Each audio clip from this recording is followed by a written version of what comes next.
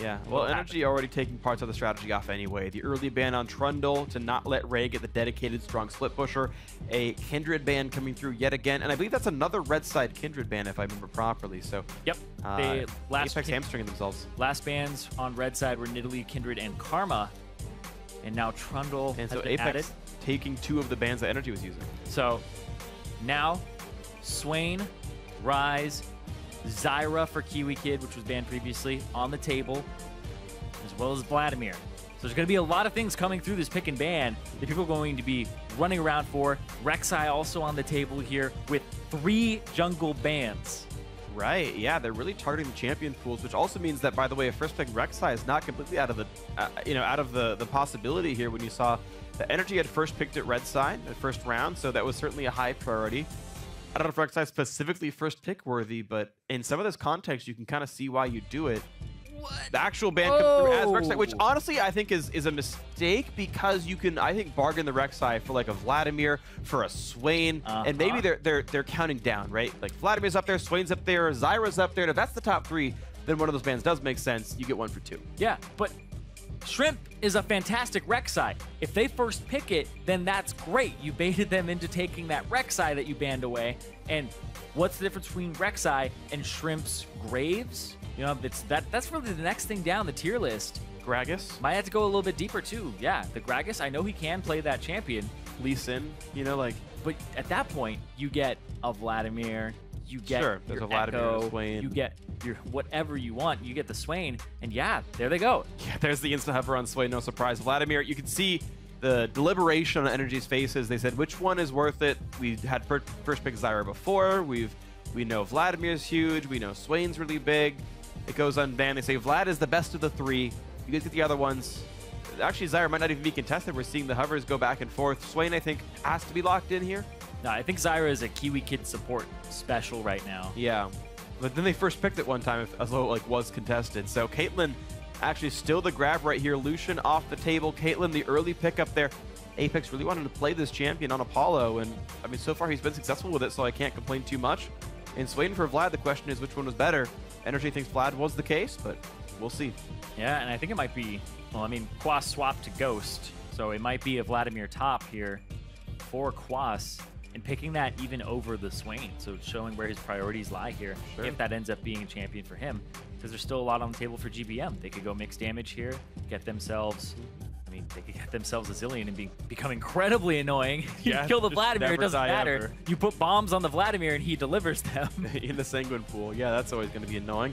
And right here, I think this is the expected pick right now for NRG. I think both these champions are no surprise to anybody on either side of the draft. The Zyra comes through for Kiwikid, and yes, you are getting Gragas out of Santorin. And talking about Zyra's a bit more, I want to, because I really enjoy support itemization. What Kiwikid actually ran last night, I was incorrect in my look at the numbers, but he was Hybrid Pen Marks, and then Magic Pen both Glyphs and Quints. Which is pretty standard we're seeing from Zyra. They're almost all running just full Magic Pen everywhere. In one of the other series today, there was a Zyra support, and that was a very similar rune page there as well. So, you know, the full Magic Pen Leandri's Rush is what's standard for that champion. Makes it a big damage dealer, which means you don't need as much damage elsewhere. You can play more tanks. That's true. And Zyra support has always been, you get into the post-game lobby, you look at the damage dealt, you're probably like, on top. How? You, like, just the little bit of damage that the plants do add up so quickly, and especially with the spawn rate now on seeds, yeah, Zyra is really good. But Keane, being a little cute, went through all of his champions. We even saw like the AP Malphite in there that he hovered over for a second. But the Ekko ultimately coming through. So Swain, Ekko, both flex picks can be played top, can be played mid. And we're just looking for a jungler here for Shrimp at the end of the day, although it could end up being a jungle Ekko. I do suppose that that is a possibility. Yeah, but by and large, we're expecting it to be a jungle pickup at the last right here. And there's no rush, and, you know, grabbing at the Gragas was grabbed a while ago anyway. NRG locking in Ashe for themselves, though. So the Ashe, Zyra, the old Cloud9 special. Sneaky and Elimination would be proud, but honestly, both these champs I think super strong. Yeah. And yeah, it now, even though your support champion is now a damage dealer, well, you make your AD carry the utility. And to lock it all in, actually, it will be Vladimir in the top lane with a Gangplank in the mid. And I think this comp comes together pretty well. You've got a nice bit of durability with the Vlad and the Gragas, and you've got so much damage coming out. 4 really big damage threats to lock in the lineup there for NRG with the Gangplank mid, GBM, so good at the champion. Yeah, and now you have that mixed damage source. You're able to have somebody that you need armor against, so the Ekko can't just build full magic resistance. And now the Ashe and the Gangplank side by side. See what happens there. Ashe also coming back into pro play very recently. Became very popular in Korea after MSI and after the patch hit for 610.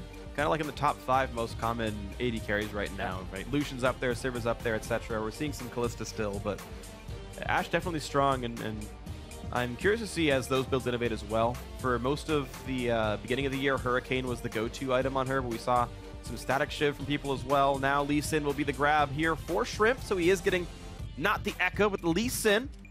When he actually played way back in, I think, week 1 of the North American LCS, actually, he played on Summer 2016. I forget which lineup it was, but didn't have the best game there, actually. Yeah, that was on NRG. Yeah, I think so. That was on the team he's playing. Yeah, yeah, and it was GBM who carried him out of a really, really rough start to the game. Now he's against that guy, and once again in his first match of the North American LCS, this time for the Summer split here. And this time as kind of the intended starting lineup here. APX coming in. Well, they've both got these 2 crazy sustained mages here, a Swain and a Vladimir on either side, long-range marksman with the Ashe and the Caitlyn across from each other. And honestly, it's going to be fun to see how these teams can come out with this one. NRG have tons of damage output overall, 4 big carries. APX more conventional with really 2. The more I think about it, the more I really like the composition from NRG. There's a lot of global pressure here. Ashe Arrow, Gangplank Ultimate, 2 TPs, only 1 TP on the side of APEX, which I believe it's only top lane. I don't think there was a TP taken in that mid lane. I think it's Ghost and Flash still for Keane, and yes, it is on that Swain. Okay, well, we'll see how this all plays out. Now, guys, we are here into game 2 of this best of 3, and NRG needs to win this one to pull it out to a 3rd game. So the question is, can they do it? If you think so, let us know. Tweet hashtag NRG win. If you think they can't, if you think it's a 2-0 for APEX, hashtag APX win on Twitter. We are at NRG eSports, and we are here into game 2 of this series. This would actually close out the stream on this one as the 2nd match of the day between NRG and APEX. And the question is, how well these teams can play. NRG, for the first 10 minutes, looked like a 180 from yesterday's match. They looked like not even really a team. There's actually an interview that Skara did with Kiwikid, and Kiwikid was like, that game was brutal. It was, I mean, it was, the whole series was just super rough, and it was terrible. And then the beginning of game 1 looked so much better. NRG were on point. Santorin was ganking. The lanes were getting ahead. They were making some cross-map plays. The teleports were in. Right, but like everything that went wrong didn't go wrong, and things that could go right did go right. And it was so nice to see them do really well. And then after 12 minutes, they just stopped, again, being proactive. And the game just stalled out. And once again, we got to see APEX keep their cool, play a solid game. Eventually, Keane went off. Apollo had the most damage in the game that game, just very consistent on that Caitlyn. And APEX was just the better team once it came into the mid-game there. And that's the concern I have for NRG, is we only see small glimmers of hope. Sometimes GBM 1v9s. Sometimes they actually have a good first 12 minutes, but I'm not seeing the full picture yet from NRG yet. And NRG, they've always had a really rough early game, even last year. Right. And now, this team comp really doesn't care. You could have that late game. This is the team comp where you get behind 5K and you go, don't worry, guys, we got late game. We got team fight over these guys. Yeah. And they're good. And you go and you look at APEX, and Shrimp is kind of the odd one out in the composition. This Lee Sin doesn't really slate himself in very easily. Oh, he pushed them out so they could just sneak into the bush here, and there's no ward down. Xpecial, he might get the tag. Gets the slow on Santorin. I don't think anyone's in range, though. Lee Sin Q. No, they are. Well, was it going to matter enough? He's going to get the stun, the flash, auto attack, and wow, they do catch him down. That surprises me so heavily, but it does actually land it all. The kill comes through, the first blood against Santorin. NRG, at least once per series, something catastrophically wrong happens in the first level of the game. That is rough stuff. I want to check real quick. Santorin, he did have Body Slam learned at a certain point. I don't know if he ever cast it. I forget. I don't remember him casting it during the chase. You're watching right now, Zirene, so we can watch it and see what happens. But oh, he had Body Slam to go up towards the river. Comes back from cooldown, spots Xpecial, Body Slams away from Xpecial. And instead of flashing the wall to get away, he flashes straight forward so that everyone can just walk up to him. So he was a bit greedy on the flash, honestly.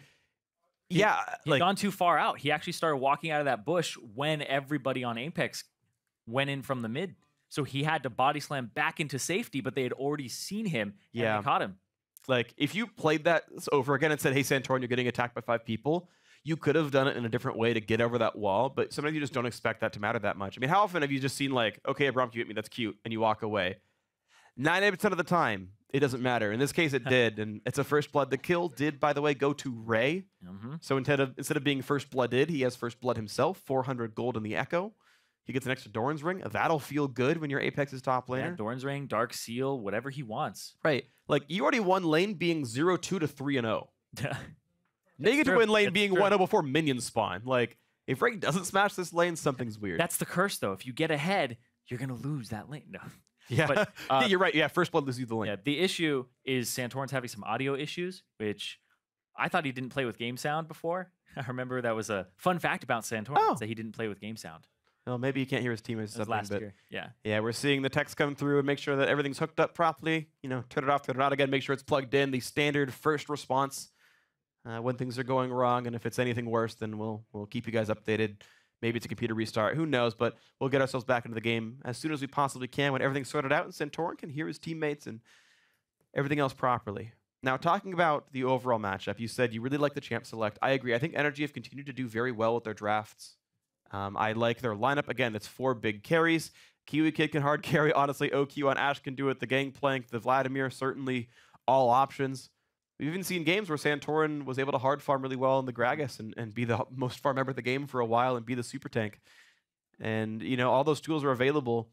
The question is, though, even when NRG pick great late game, they often come into situations where they don't have the ability to survive long enough. Their game 1 loss to Envy, I was casting with Azale, and it's like, well, yeah, they got the late game, but they lost dragons on cooldown. They lost turrets without even having to fight for kills, and the game was out of hand too quickly. And in this case, the only really good wave clear that NRG has is just GBM, and he can only be one place at a time, maybe 2 if you count the ultimate. Hey man, Kiwikid will get up there too. He'll root the entire minion wave, and it'll hurt it, but it doesn't. It's not like a Victor Laser or a Sivir, you know. I mean, it's there, right? Like you get the plant set, you get some damage. Kiwikid not having any audio issues, feeling something, he's jamming out. He's actually making his own audio because I don't hear anyone else singing or humming, but something's going on in his ears, and he's a happy man. I gotta say, one of the things I like most about Kiwikid, that man has almost a perennial smile. He's a great guy. And he's always got like the fans too. If you guys didn't watch the series last night, I told this story, but in the break between game 2 and game 3, we'd asked, who's going to win this one, right, to get the crowd hyped up. And they were like, Kiwikid! Just him. Like, there wasn't energy. He's not a team. No, he's just going to 1v9, you know. Looks like we have Santorin reconnected now to the game, so his game or computer has been restarted. We'll see if the issues are better this time around. Yeah, I would be very surprised if there was a remake for this because there was nothing that an audio issue really would have helped him with. I wouldn't imagine so. And either way, it's obviously game of record at this point. So, well, sadly, Santorin's still looking non-plus, something clearly incorrect with the settings right now. So we still have some time to go to talk about this one. We talked about the NRG comp a little bit and talking about their struggles overall. I want to kind of dive into Apex a bit more. Okay. So in the first game, they clearly tried to put a lot of emphasis on Ray. Like, one of the reasons that the bot lane tower dive was a 2-for-1, you know, the 9-minute mark or so was, well, Shrimp went to go get Ray a Rift Hero. That was like a key part of their strategy. We've seen games where it goes uncontested. This is a pre-10-minute, make sure it goes on Trundle. And so it seems like proactively this team wants their top laner to carry.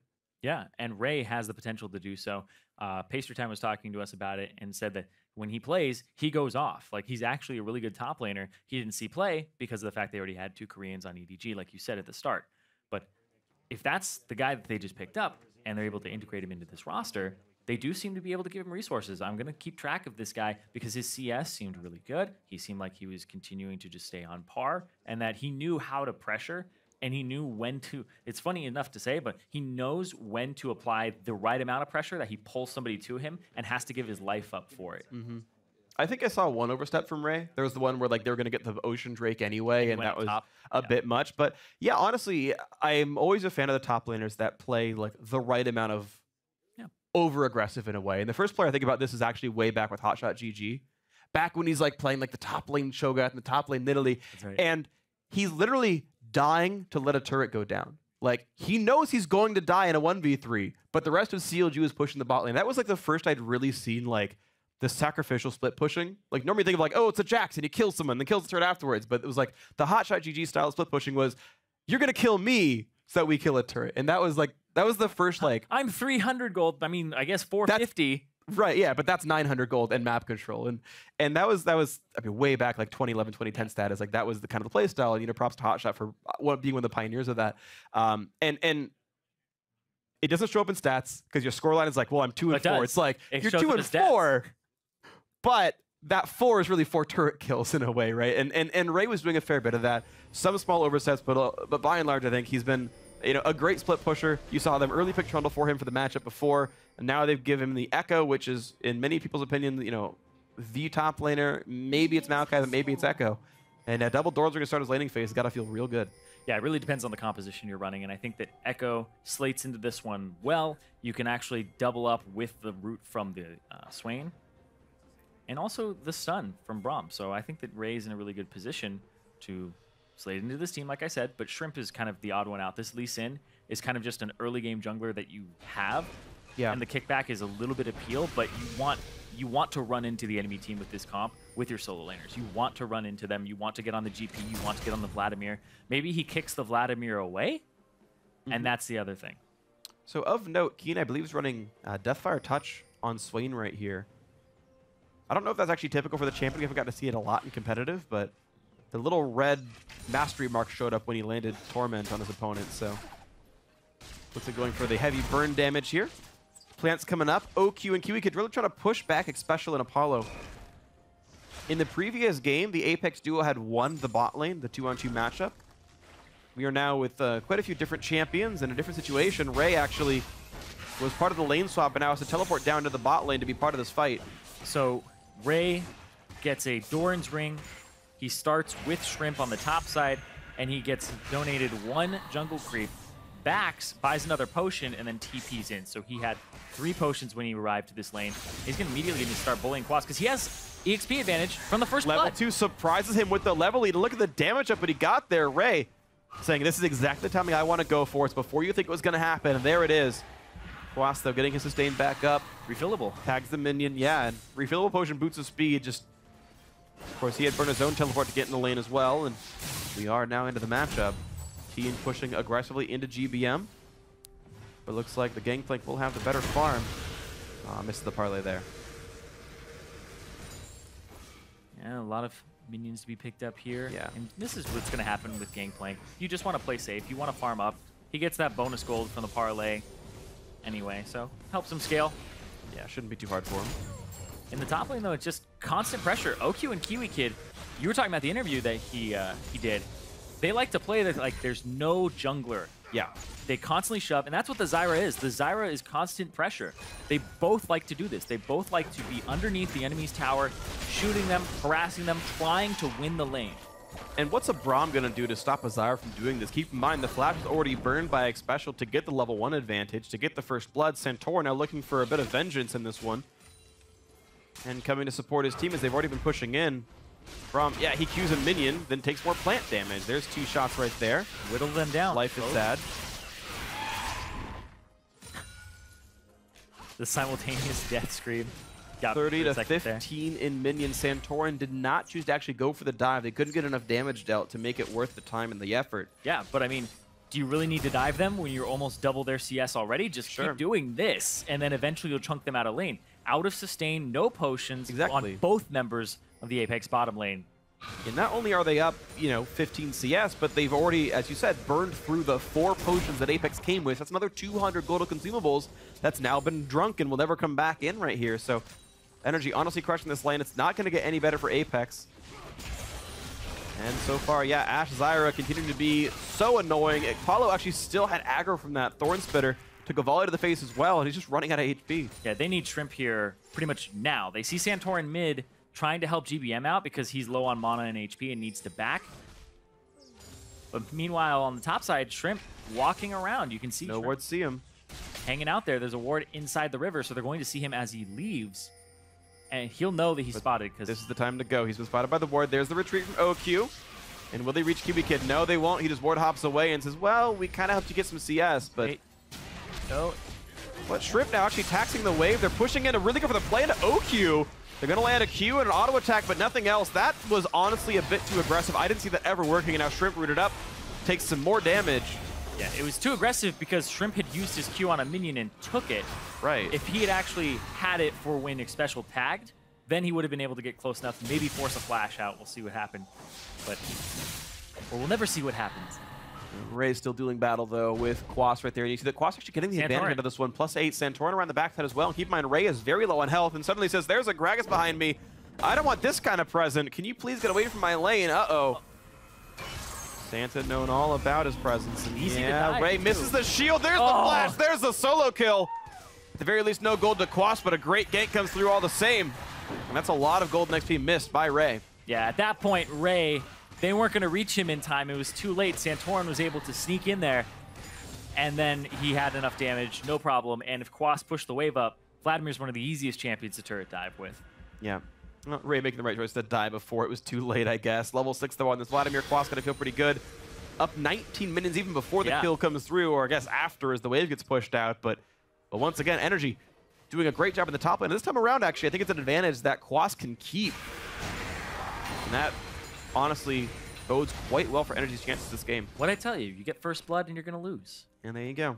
You're winning top lane, you're eventually going to lose. You're going to rubber band back on you. Yep. But yeah, Ekko has a lot of matchups where if you actually play too aggressively, you run out of mana, you put yourself in bad positions. And speaking of bad positions, Kiwikid. Way too far up. Somebody heal for him. There's the flash. The ignite is on as well. The chase, the follow, the damage up, but not enough to kill him off. But he's still losing a summoner spell. 2 burned on both sides, actually. Kiwikid losing his flash. The heal down from OQ and Xpecial burning both of his. A lot of pings around mid lane. Yeah, we'll see if anything happens there on that side of the map. Shrimp wants in. He was spotted by a ward as he walked into this part of the map, though, so shouldn't be any real surprises for GBM. And just playing safe, playing Gangplank to scale, not to be incredibly aggressive. But that seems to be the opposite for Ray. Ray just keeps trying to stat check against Quas, and he keeps coming up a little low. He's going to do it over and over again, but Ray is actually going to start losing it. He's just, every time he goes in, he's just going to take poke, harass, and slowly get whittled down. Yeah, one of the big parts is the Spectre's Cowl's not done for him yet, so all that sustain he would have liked to have just doesn't come through right now. He's just too short on gold to have the item in. Meanwhile, that is already done for Quas, and he's just fine. And now the push in for the Spectre, who's missing summoners with the knockback. Yeah, it doesn't actually push him back in because he got the shield up, so now it's Santorin flashless on the wrong side of the fight, and Ray's teleport coming in maybe just in time. Jumps over the wall, still gets the damage and gets him off. Just completely blocked all the options for a body slam, takes him down, 2-1 Apex. Keane looking for Quas here. Gonna try to use the Swain against him, but everybody's here. Quas has to run though, and he's getting slowed repeatedly now. The attempt for Keane to chase this one down, the kick into the wall, the damage of it coming across, the heals don't mean anything. And Quas goes down, Apex finding 2 kills now. Apex once again turning it around. This has happened so many times in this game, the last game. Something looks really bad for Apex and they're able to either go even or get an advantage from the fight. It seems like NRG, when they find a fight, they overcommit. They're putting too much into it, and they aren't calculated about it. It's just kind of throwing themselves at the fight, hoping that they win. And it's kind of what it feels like. And the poster child for that is Quas, who teleported in, got no assists, just died for arriving. I mean, that's not something you ever want to do as a teleporter. You just stay in your lane instead. So rough stuff. Again, still misplays for Quas, and it's heartbreaking to see a very beloved player, but just not having a good game. Yeah, Santorin goes in, and then he gets TP'd on. He already used his body slam to get there. It was a bad ultimate anyway. The shield was up. Yeah, and then the ultimate comes down as well from GBM to try and do some damage to Ray. So he's just trying to save him at that point because GBM doesn't have his own TP. But Keane was already roaming down there by that point. Yep. The play in the first place was not a play that Santorin should have been making unless he had a way to completely blow them up. Quas just gets taken out. Single pool still on cooldown. The chains still work quite nicely to keep him from moving anywhere. And, well, Apex, look at this, 700 gold up. And despite how bad the 2-on-2 was, how rough that lane was, we saw the beginning of it, Apollo's actually up 1 minion right now. So they've managed to completely turn around something that was super, super rough. A terrible lane matchup, all things considered. And, well, they're sitting on a couple of assists. Xpecial on 3 assists himself. And really, really turning all this around. We can see what's happening in the mid lane, and it was GBM trying to help earlier. Has to eat an orange, has to run away from a big, scary bird. That fire touch. Yep. Yep, looks like that's what he has. Rocking that. Makes sense. But yeah, he has to push GBM out because it's Rod of Ages to Sheen. GBM is basically He needs to buy. He's sitting on 2,000 gold. Yeah. Exactly. Yeah, exactly. You were exactly right, Zyra. Yeah. That was solid. I checked. I was like, did you already look? I didn't see you press that button. Last time I looked, it was 1,600, so I took a guess. You were really good at guessing. Well done. By the way, though, GBM really getting worn down, though. Keane wearing a blue buff. GBM has one, but... Oh, man. Shrimp nearly goes for the kill right there. Good teamwork. Keane walks in, says, you can jump to me. We'll be friends. And now that they see the duo lane top, they know that they can take this Ocean Drake for themselves. So Apex are going to pick that up. As Shrimp joins to have the smite nearby, and Swain, Keane just continues to push the mid lane out. I think that the way that this game is going right now, Apex, they need to keep this lead. They need to actually balloon this lead because the composition from NRG is just so scary. It's incredibly scary. If Zyra starts getting gold, Ashe, any of these members start getting any kills, it's good. Even if the support does. Yeah, absolutely. Honestly, there's plenty of good scalers here. So I think as Apex, you have to keep that pressure up. You have to keep going.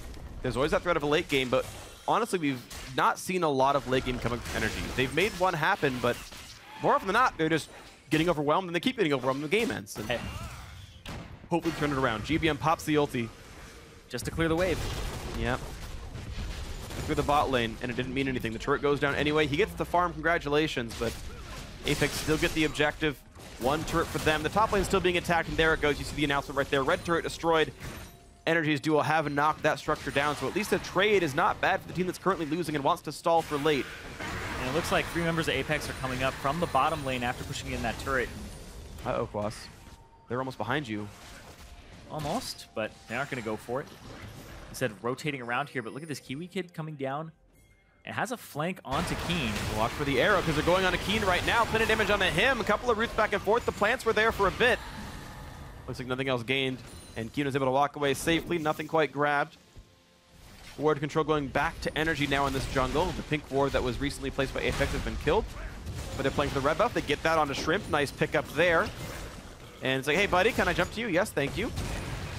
And this time around, Keane really does get grabbed him. He's got nowhere to go. Kiwikid gets the lockdown. OQ had the arrow as well to land. The two of them take down the Apex mid laner. Well played. I believe that's his first arrow of the game as well. He hasn't been going for those cross-map ones. He's just using it for that lockdown onto the Swain. And that's it. But, like I said, the kill's going over. Very important. Whether it's Kiwikid. Oh, wow. The oh, three-step process. The knockup's there as well. OQ's going to die. The Q into the ward hop, into the flash, into the kick, into the Braum.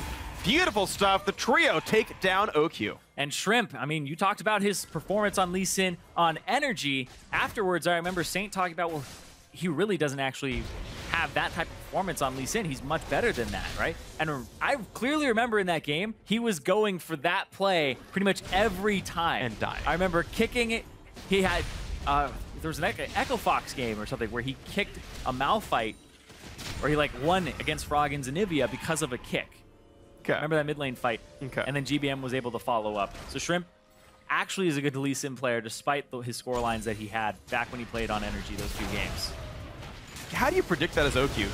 At a certain point, you've got to realize you've got a flash, but like, he's like, oh, he queued to a cannon minion, okay. Yeah. And then suddenly like, wait, he's behind me and I'm dead. It's too fast, so you have to anticipate it. Yeah. Once he's pressed flash and R, it's already too late, but it's like, once he ward hops forward, you have to flash when he's still not behind you yet. Like, and that could even just be a juke. Do you really just flash a ward hop in front of you? Like, yeah. That's insane. So, I mean, props to Shrimp. OQ, sadly, his flash didn't bring him to safety. Good follow-up by Apex. And now 4-2 in the kill score. 1,000 gold up. Great pressure in the mid lane. GBM just gets rid of the wave, though. So the builds here for the 80 carries, Apollo, he ended up with Pickaxe, went into Recurve Bow, and then he finished his Runaan's Hurricane. That's fine. Essence Reaver first for OQ over here. I think that's fine as a first completed item. It's just starting to go for CDR. I'm curious about a second item, though, because I've seen Hurricane, I've seen Static Shiv, I've seen a lot of different options. But I don't see Essence Reaver that frequently out of Ashe, but personally, I like it. The high CDR, more arrows, more hawk shots. Lets me more of a controlled style, because he's got damage on his team anyway. He doesn't need anything but CDR. Yeah. More CDR on Ashe, more cross-map arrows, more playmaking opportunities, and that's what they need. If you look at the engage on the side of NRG, it's really that arrow, a little bit of lockdown from Kiwikid, and then Santorin has to put his body at risk too. So If you can get that cross-map arrow, it's pretty much a guaranteed kill. You're deleting almost any of them.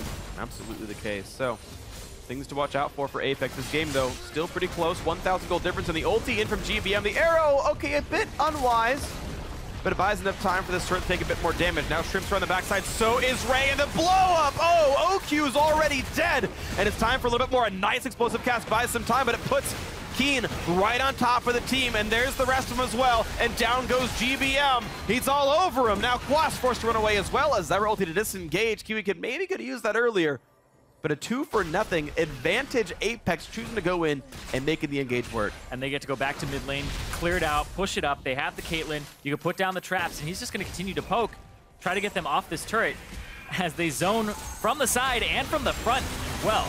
Yeah, Ray really happy to run forward, just get some damage out, get rid of the minion wave. Delay as little as possible. Turret does go down 2-1 now in that score. APEX pushing farther ahead. Hey, even having the Ocean Drake when you're playing like this doesn't suck. Getting your health bars back up. Oh. Especially Swain is going to burn through so much mana in a team fight. There's so many pings right now. Rift Herald, do Rift Herald, get on the Herald. We've got 3 minutes, hurry. Yeah, looks like Ray wants to clear out the top side. They're going to prep the area and maybe take it, but Cloud Drake is in 20 seconds. You see GBM use the ultimate. That's 2 ultimates used there, which are great counter-engage tools. Yeah. GBM now no longer has it to throw down in this fight, and OQ just gets picked up because he doesn't have anything left self-kill-wise, and Kiwikid off on the side can't really do anything about it. He got split up to the left, so he wasn't there for part of that fight right now, but look at this. It's Keane in a 1 versus 2, slowly running away. Now Kiwikid's here as well. Do they have the damage? Because GBM's starting to get worn down there, but Keane just doesn't have the health bar. He's still healing up, but he should be dropping, and yes, he does. GBM gets it with the crit from his pistol. And a little bit back now for this team. He's got that Trinity Force, he's got the pickaxe, and GBM can try to become that late game threat. I'm actually very surprised that Keane was down there past the midway point, because you just have to shove it up a little bit, and then you can get that Cloud Drake and pick up an objective. So it was an overextension there, and if you look at the top side, that frees up Quas to actually push his side pretty far up. All right. Well, a bit of breathing room for NRG, not a bad thing. Yes, Gangplank prints money, literally, so the gold lead is in some ways worse than you might think, but enough map control goes to NRG that they do manage to pick up one of these objectives, and the double teleport team now has better rotational speed as well. Next Drake will be Ocean. Oh, Rift Herald, though, on the opposite side has been started up. It's going to be Shrimp and Xpecial. This is like old Rift Herald. These are the 2 people that you would use to get it, so you don't waste anybody else's time. Supports aren't really picking up any CS, junglers at the same time. And then the top laner comes in and becomes a scumbag to take the buff. Ray deserved it all along. Great mechanics. And here we go yet again. I actually see it divided. Some people give it to the top laner. Yeah. Some give it to, if you're going to have a split pusher, you give it to the top laner, or if your top laner's behind, I see a lot of people do that as well. To keep him afloat in the matchup? Yeah, but okay. Sometimes I see it given to the jungler because it works on jungle camps. So you increase the speed of their clear, and they are able to get around the map just seconds, like half a second earlier per camp is enough to just start adding up and get you far ahead. And keep in mind the chance that it's going to be stacked up before you get into a lane for a gank is pretty high, so you hit a turret, you hit a champion with it, and you actually can use that effect as a jungler when coming across the map. So yeah, the question I have see the use. Question I have, though, is they gave it to the Ekko versus the Vladimir. Is it enough to tilt the matchup? Because right now, it's basically Quas having free reign in it, and every time that Ray tries to trade, he's using mana to do so. He's taking a lot of damage as he tries to retreat, and Quas just gets to stand there. Yeah, I don't know. It's going to be hard. You're going to see him walk in, get a bit of damage down. Okay, Quas lost a third of his health bar. He'd have it stun here as well for Ray, and Quas has to kite away from that one, but then heals himself back up. Ray in one more time, but, well, there's a turret, so you can't get any farther. And Quas will have the empowered heal in a second. And yeah, he took some damage, but whoop! Health bar goes back up, and Ray still. You can see he's intently trying to wear him down. I just don't think it's going to mean enough. Well, here comes APEX everybody else. Yeah, here is everybody else. And, well, Xpecial gets the slow. And so never mind, Santorin's here. Just kidding. We didn't mean it. It's just a turret will take damage, though. Gets the blue buff. Starts walking up, but this is going to be the turret going over to APEX. And Quas is maybe not just yet. Stick around. That's a big overextension. Quas in a bit of a 1v4, trying to buy a lot of time. Keane on top of him. There's the ulti in for Xpecial, and Quas heals himself yet again. But Keane is tanking a quick ulti out from Ray, and the turret goes down. where was his backup? Were you not choosing to defend the team or not? That turret was going to die anyway. Okay, they get mid-outer, but overstepped by Quas for sure. You did not need to delay them that long. You could see, like you said, that mid-outer was going to go down given enough time. Ugh, rough stuff. Quas, 0-2. He had a very large minion lead over his opponent, plus 19 or so. I mean, significantly ahead, and now he's down 20. And yeah. 0-2-0. I don't know what you want to say. That's still not how we did that in 2015. So, Quas being out of the game, not too much of an excuse in this one. I don't know if he's. I think he thought he may have been able to actually kill Xpecial and maybe Ray, but it was just that's really overconfident. So greedy. That really does seem greedy. So rough stuff there, yeah, Quas. Hit level 18, then maybe he'll be able to do that. Yeah, sure. Yeah. 7 items would have done it. Well, you're 20 minutes in. Well, yeah. It's like those times that you'll relate with this. You play a Vayne game, you get 6 items, and you're just wrecking everybody, and then you start a new Vayne game. And I try to 1v3 and data connected. And you're like, oh my. Yeah, that's just you could have just said you play a Vayne game. Yeah. Like, let's be real. Everyone knows what those Vaynes are like. You say the name of the champion and we got it. You come back, you're like, my attack speed is 1/4 of what it was before. Yeah. This feels awful. But you still play like you have 2.5. Yeah, which means I miss my auto attacks, I tumble early. Cancel all of them. It feels so, because like the third one means so much too, and you're like, oh, I queued up Condemn already, he's out of range. Okay, yeah. I lose. Random aside, there isn't a whole lot of things in our game that actually scale the feel of a champion like that. Yeah, like attack is one of the very few. We have to reset your mind and just be like, okay, that was the cadence between autos. You ever try to orb walk against a Nasus or a Frozen Heart? You will miss your first 3 auto attacks before you realize what the new attack speed is. It's actually really rough. Well, right now though, Us too. Yeah, sure. At least that one's like really obvious that it happened to you. 3,000 gold lead though, Apex. We get back onto the topic of the game right now. It's Xpecial tanking up a couple of attempted roots from Kiwikid. A bit early for Halloween, but it's okay. Level 10 on the Zyra is holding a level lead over Xpecial's Braum, but doesn't mean too terribly much. Zyra's not that level dependent, to be honest.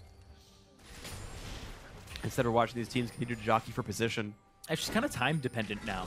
If you're able to hold an area for long enough and get enough seeds, it's kind of similar to the way Alawi was on release. Now Alawi's a lot different. Yeah. You're able to actually get a whole lot more with your vessel. Dyrus thinks it's secret OP.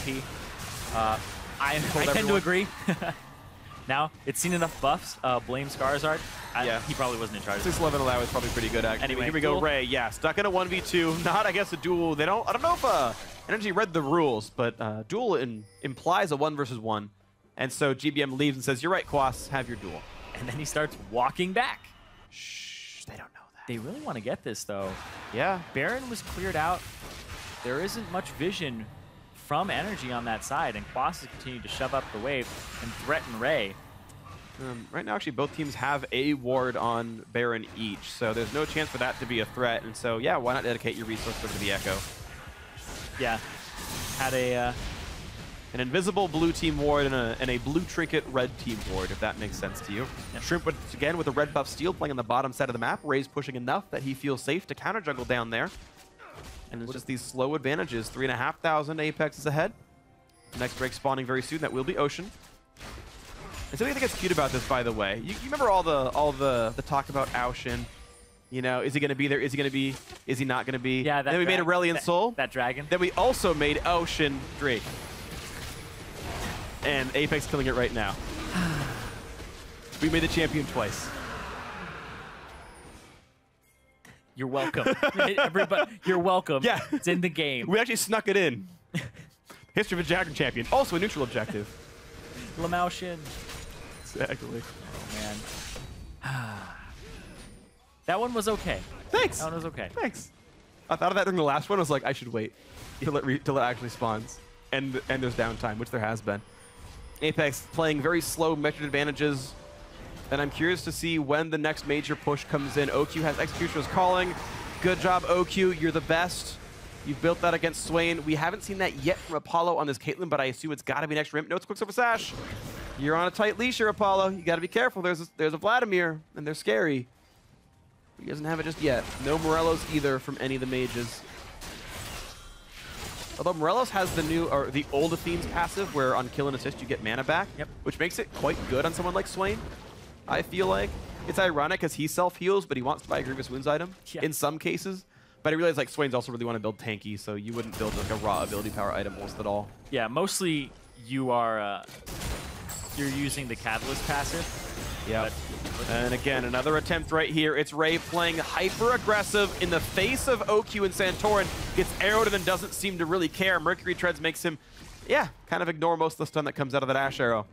OQ, his second arrow of the game. No, sorry, his third. He had one that killed off Keane. He had one that missed on the mid lane. There's his third that was shrugged off by Ray. At this point, why even build cooldown reduction? You can get cooldown growth and you'd have the same number of arrows.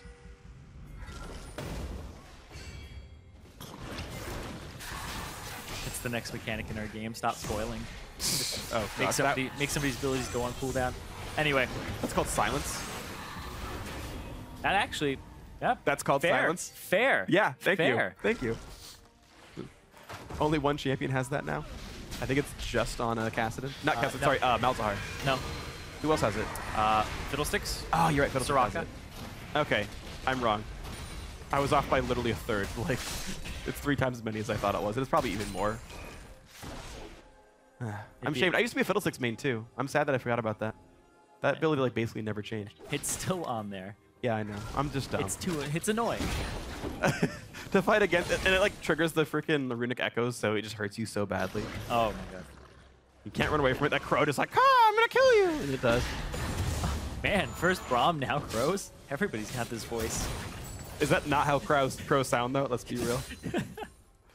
All Prove me wrong. Crows sound like that? No. Listen to Swain. He's not a crow. His ravens. Also not a crow. They're close enough. What? Can you tell the difference between a raven and a crow when you look at them? Doesn't matter. Okay. Fiddlesticks has one. None of this matters. Swain has the other. You know what? Speaking of crows, here we go. Ooh! Bullet to the face. Kiwikid has to heal himself back up. 500 gold down the drain for him. Going towards his next few items. Ooh, Root almost has a Santorin. Getting chunked down to half HP as well. He's got to retreat. Apex still in control of this map, but OQ does have Enchanted Crystal Arrow back up. There's always a chance to turn it right back around, find the engage, find the knockback, and find the kill. But it's been NRG. Really, the only one pulling the trigger is GBM. That's just on barrels. Yeah, GBM's been scaling though. GBM. True. They don't really have to mind waiting that badly.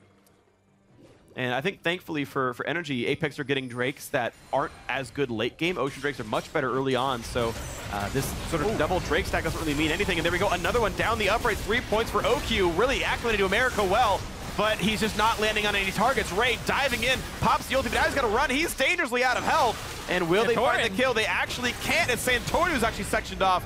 Notice the team will not chase through the kill on Ray. He bought enough time for a kill to come through for Apex, 8-3, and their eyes are on Baron. I don't even know why Santorin was over there. Now the smite is down. Apex, they're pretty free to go towards that Baron. Ray is the only one, but he has TP. Yeah, he can recall and teleport back. Exactly. 2 pink wards down right now, and Hawkshot or not, Apex say, I dare you to fight us 4v5 without smite. GBM's ulti is down, so is Enchanted Crystal Arrow, so is Kiwikid's Stranglethorn. So what are you really going to find on this one? Again, Hawkshot comes through. GBM looks for the barrel. Damage onto Apollo. Burns the heal, gets a shield as well. And they're not killing Baron fast enough, actually. These guys are running out of health. Apollo's nearly dead to Baron Nashor. Takes the Mikhail's heal from Xpecial. Ray to chase over the wall, gets the solo kill on a Kiwikid. And now the fight has begun 5 versus 4. OQ has nowhere to go. Keane is just all over their team. And this is going to be another 2 kills picked up. 3 versus 0. Easy. Rather easy for them, but Santorin back up. And they were able to just stall it out and still turn it around. Quas, speak of stalling. Yeah, trying to run away, healing himself, running for dear life, but he's just got nowhere to go. Look, Santorin's not going to help you. There's the kill picked up. Make that now 4 in a row. 5 you count. Santorin was dead earlier, and this should be actually a much more secure Baron attempt where Santorin, I guess, could try, but it'd be pretty futile. Yep, they just blew this game wide open here. 3 levels up for Ray over Quas. Just dominating this top lane. Right, they gotta stop him. Yeah, Xpecial did it before, gonna do it again, and Ray, he knows the stun's gonna be off now. Baron, right in range. Oh, he gets stunned. 600 health. Yeah, good chain of stuns. Shrimp takes it down in time. Santorin made a nice effort. It was a really, really nice try. I thought he played it as well as he could have, but honestly, Apex played well enough to not let him in. There's only so much you can do against 5 people, and Apex solved enough to make sure that didn't go in. And this is looking so good for Apex. Yeah, that was a really good barrel there from GBM. He was setting them up by putting it on himself. Like a Kiwikid. But then Kiwikid's off on the right side, and there are traps there. There's no reason to be on that side, but still gets picked off, and then the collapse comes through, and that's the 2 threats right there. OQ picked off, no problem, and then GBM as well. So Ray on this tank Ekko, 4-1-7, performing incredibly well in this game. 50 CS up, handed a lot of resources. First blood, but then he also was handed the Rift Herald buff. All right, well, quick guess cast by Seda, and now we're back into this one here as Apex have taken down triple. I believe it was. I heard Dom. I guess now it's Dom, not Seda. I should take that back. But triple Ocean Drake for Apex. So if they ever do run out of mana, it's back to full quick. Otherwise, though, yeah, I guess it'll feel good for Keane to just never have to run out anymore. Dip out of the minion wave, and it'll go back up quickly enough. Still probably prefer Mountain at this stage of the game, but that's what they got, and they'll have to make use of the regen, and they can overspend mana. GBM looking for the play on the backside, looks for the barrel chain, won't find it onto Apollo. And suddenly, though, he sees Shrimp, he's got Quas around, and again, OQ, I think 3 misses, 2 hits, and only one of them actually mattered when it did. Is Ashe actually not paying out for energy? No, missing over and over again, and he's a large part of how they actually need to start these fights across the map. I was surprised when Ashe has hit 6, usually you're throwing that arrow out pretty much as you hit 6, trying to do it in lane, trying to do it across the map. Santorin come gank, I'll drop a GP, well, let's kill them. And we never saw that come out here. It's not like Caitlyn or Braum are that hard to kill when you land an arrow. You've got the base damages there, but never came out of energy. They've only gotten 3 champion kills and 2 turret kills and 1 dragon kill all game long. Not a lot of good thing for them. Kiwi get forced around the map. Ray still wants in, and yep, he's got one picked up there. The tank Ekko's working out well enough for him. Ult's back in to stay him. He's still gonna die. There will be a shutdown. 1 kill finally on the board for OQ, but top lane for support is not a bad thing, so now it's time for the re-engage, and they could get something done here. The Hemo Plague is on, and a big chase coming in. Keane's got to run away. Popsicles to make that happen. Xpecial kiting out as well. It looks like that Apex can get out with their skin intact. Their gold lead staying at 10,000, they get away. And Kiwikid experiencing what Season 3 was like again when Zyra was popular as support. You're going to get killed by assassins, whether or not they're tank.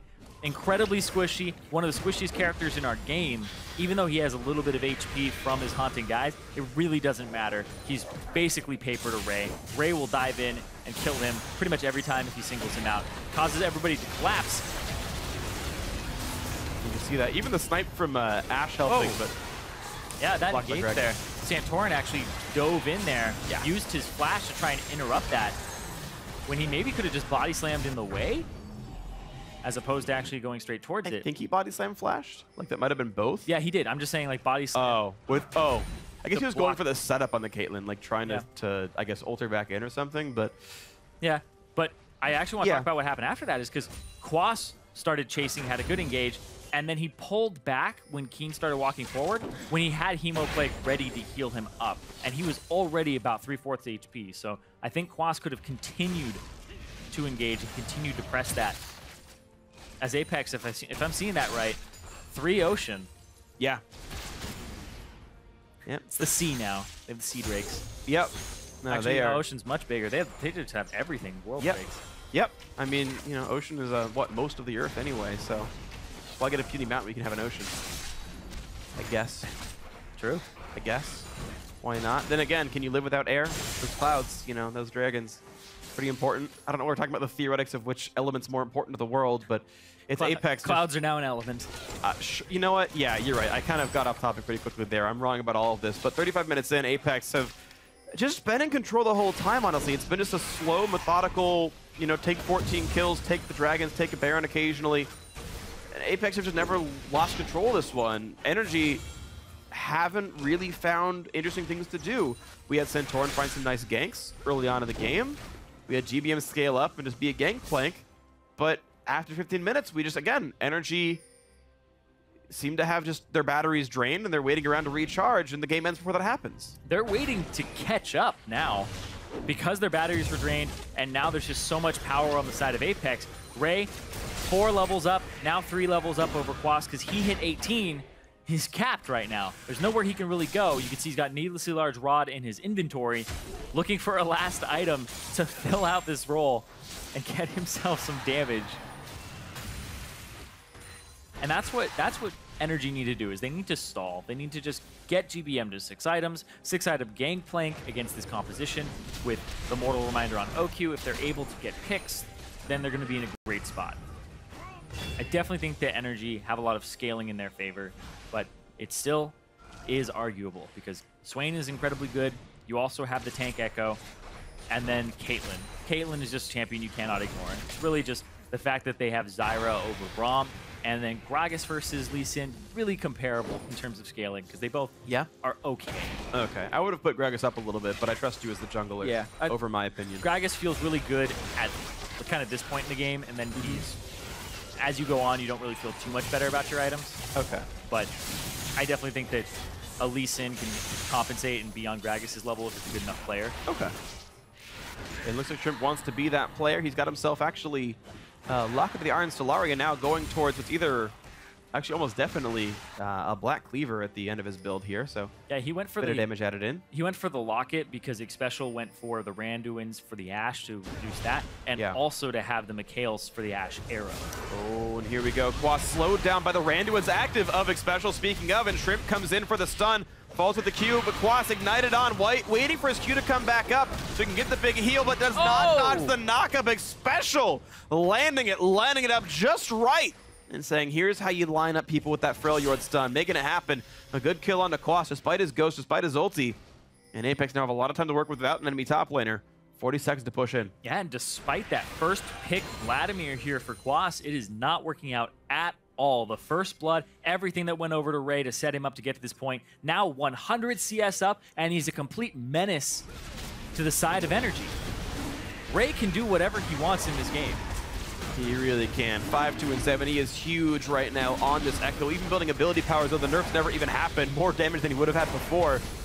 Elder Dragon should be cleaned out of the map easily. NRG not trying to go for a stall move and play for Baron at the same time as Elder Dragon. They slowly walked to that side of the map. Seemed like the vision wasn't good enough to know that play was even happening. Santorin takes a Rift Scuttle. Yep. He gets some vision over Baron, but even that, I think they still have to concede it. Yep. As Apex, I don't even think you have to back after that. You have triple Ocean with Elder. Good regen now at this point. So they just back to purchase. You should head straight towards that Baron if you're Apex. And NRG, they have to know it, but are you going to fight a 3-stack plus Elder Dragon comp? I feel like the window is closing. Honestly, it is. And I mean, the thing is, this game has never felt like NRG was really trying to get back in. We just saw their attempts to fight too few and far between.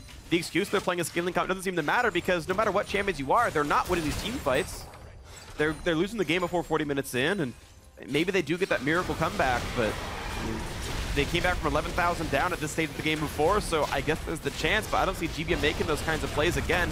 Looking for the ulti to delay some as Apex will kite away from there, and they don't want to have to deal with this because, yes, NRG are coming in. They need some kind of huge team fight that turns the game around, but right in they go. Yet again, Apex pushing into this one. The Ocean Drake killing them unless they take damage from a champion. So they are healing as they're walking forward. Now here comes a push on in, a flash to get away from Braum's attempted engage. Keeping it on the backline by himself, literally engaging as support. And Ashe a point blank on Shrimp means nothing. OQ drops as well. The bottom lane's dead. Next up is Santorin. He's going to flash and body slam out, but all he's doing is really buying time till die later because Quas is now left alone. He cannot get away from this one. Pops Azonia's. He's still an eventual death. The heal, yeah, that's nice, but he finally does go down. Apollo is unstoppable on this Caitlyn. 5-0 and 4 on him. And at this point, take the 5v2, take the push to the base. Yep. You don't need to go for Baron, but they choose to. Exactly. There's 50 seconds on Quas, so they're still going to go for the Baron. They're still going to go for having even more. Apex are trying to convince everyone to pick them in fantasy. Guys, we're going to stack so many dragons. We're going to stack the Barons. Pick us, trust us. We're going to make sure we get 11 turrets every game. Isn't Saint the guy who said screw your fantasy and would like tower dive at the end of games? That's right. But now he's not in game, right? No matter how much you coach this team, it's up to how they want to do this. He's going to be angry about this. Yeah, this is the sticking point now. How do you kill a Baron and make your fans feel better for picking you in fantasy? But the knockup is in, and down he goes. Keane is unstoppable. Santorin is dead. Into the inhibitors they go. Mid lane turret is gone. Continue to push. Big shield up for Ray. And we'll see what's next for them. It's the bottom lane. It's a snipe on towards OQ. Loses half his health for that one. Just the ulti out of Caitlyn. And down goes that turret. Keane is happy to tank the turret. He does not seem to care at all. He's got the health regen. They've got the triple stacked Ocean Drake. The health bar is going to go back up pretty quickly, to be honest. And out they go, walking back to the right side. But they will not close the game out just yet. They've got more turrets to kill the top lane. There's still a turret alive. They got to get that one first. I was actually very surprised that that Baron fight even happened. It had to be really forced by APX, because NRG, they were able to get them off of the Baron, and you just keep doing that. Because Elder Dragon's 2 minutes long. It's basically 1/4 duration left at this point. It has only 30 seconds left, and then it's like, okay. And then Kiwikid comes through and says, I'm going to root and try to kill Apollo, and then boom, they come through, Shrimp tries to get engaged, and then everybody's just flanking at this point. So they walked a little too far up, and didn't pull out at the right time. Because if they had all gone at one direction, Kiwi would have been able to close off the choke point. And this speaks to the problem of NRG as a team. If Kiwikid's the only one flanking, what is going on in that team anymore? It's not supposed to be Zyra's job. At some point, you've got to kill the squishies, but clearly Santorin, Quas, and GBM aren't doing it. Now we get one, maybe final team fight. OQ's dead. He had nowhere to go. A nice kickback by Swift to make that happen.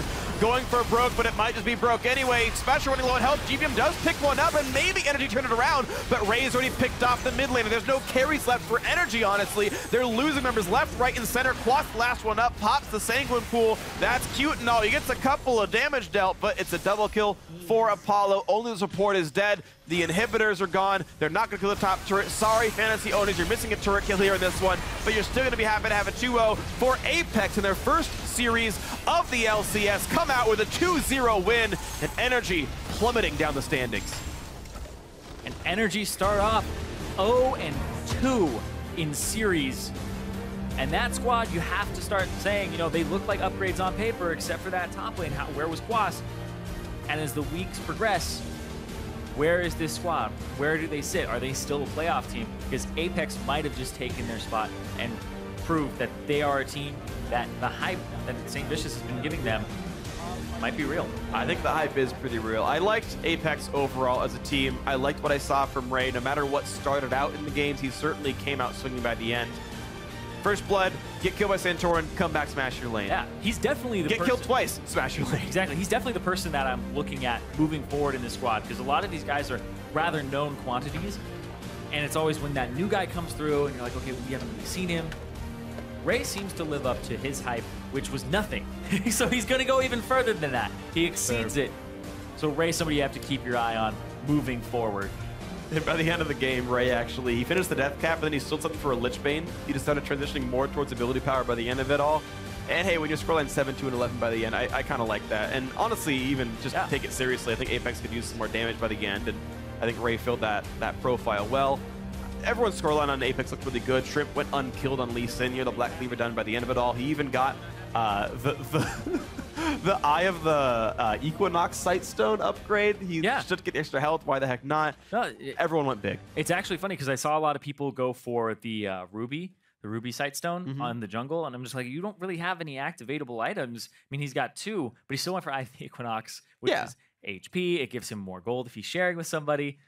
More gold for his team. But yeah, Xpecial also went 0-1 and 22, and it was a big team effort to get that first blood, because Keane was there to push GBM out of lane, zone him with the Q, and make sure that he can't check. Everybody sneaks into the side, Santorin walks up, and then it's Xpecial who tags him with the Q, and Shrimp gets the follow-up. And Ray's really the cleanup. There's just like, here you go, Ray. He learned Eat level 1 and joined in and said, yeah, I deserve that 4. And I go, that was me. They give him a lot. They actually really do. They gave him the kill. They gave him the Rift Herald both games to try and set him up. So you can see that everybody on Apex is kind of giving Ray the resources so that they can then go on and do their own thing, because Ray gets to go off and just wreak havoc on the map. They really do seem to just kind of send him out, and then the other 4 kind of played League of Legends together. And look, that has worked so far. Now the question is, they're up against a team, and we're beating a dead horse, but it has to be said, like, Quas is not playing very well. And so if you can do that against Quas, okay, that's nice, but what about Darshan? Like, what about the other really good top players? What about Impact? What about Huni? Like, does that keep up? And look, a 2-0 is a good win. That's solid by Apex, but there's